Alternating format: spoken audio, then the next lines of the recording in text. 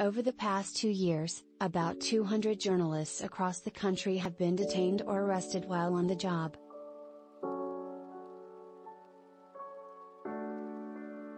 Many were covering the social and racial justice protests that began after the murder of George Floyd by police officer Derek Chauvin in Minneapolis.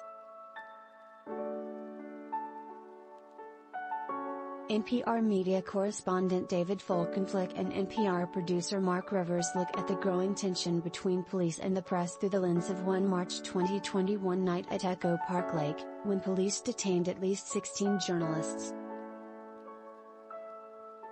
In participating regions, you'll also hear a local news segment to help you make sense of what's going on in your community. Email us at considerthese@npr.org. This episode was produced by Mallory Yu and Mark Rivers. It was edited by Ashley Brown and Emily Kopp. Our executive producer is Carrot Tallow.